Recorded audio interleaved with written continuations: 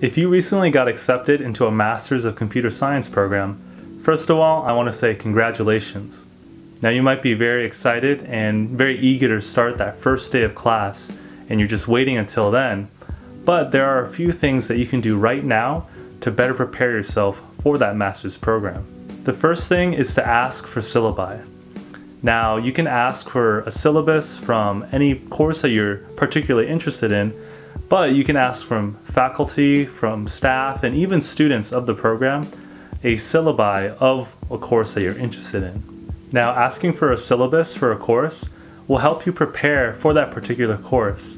Even if it's from a different semester, it'll let you prepare how your calendar is going to look like, what material you're going to cover, and what things you may be used to and what may be new to you in the future. When I myself recently entered a Master's in Computer Science program, one of the things that I wanted to know was how our course is going to look like. And in our orientation, we already had access to some of the core courses, syllabi that we can look at. Now, having this access to these syllabi was very helpful for me. I was able to see some course descriptions for the core courses that I was going to take, and what was interesting to me, what I could do later, and what I could just plan for in the future. So I just recommend asking either the professor that's going to teach that class, or students, or even the staff of the program that you got accepted to for a sample syllabi or previous syllabi of a course.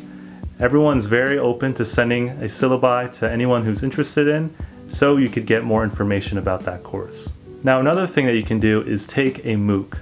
Now, if you don't know what a MOOC is a massive open online course. Now, these courses are free and open to anyone, and there's so many subjects that MOOCs cover from different experts around the world. And if you haven't done so already, you can actually look at subjects that you're interested in around computer science, all the way from algorithms to data structures to software development and machine learning. Now, one important thing to note is that these courses aren't an indication of the rigor that you're going to go through during your program, but it'll significantly help you get into the mindset of what an expectation is and just get you into that habit of learning more content in that format. For me, taking some MOOCs in the past have really helped me just appreciate how much I want to learn computing and software development. Sometimes when I'm taking a course in my program right now, I recall certain concepts that I was delving into earlier when I was taking a MOOC, and I can just develop my interest even further to something I wasn't aware of before. So I recommend taking a MOOC in a class or subject matter that is really interesting to you. Even better, if you can find a MOOC that is taught by a professor in your program that you're going into, you can start to see their teaching style and get used to the type of content that they deliver. Now finally, something that can tremendously help you as you're approaching your program is to set a schedule.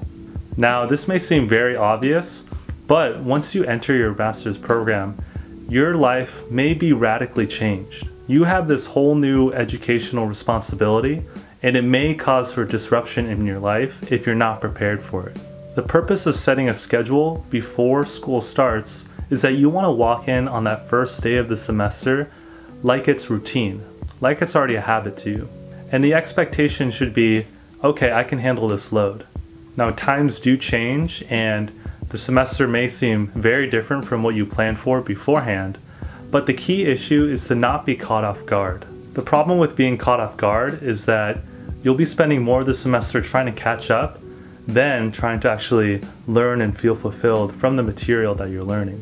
You want to be spending a lot of time during the semester practicing and reviewing rather than learning things for the first time. As of now, I'm taking my master's program part-time, and one of the things about studying part-time is that it's really easy to neglect your studies. Since your studies aren't full-time, it's not the full focus of your day.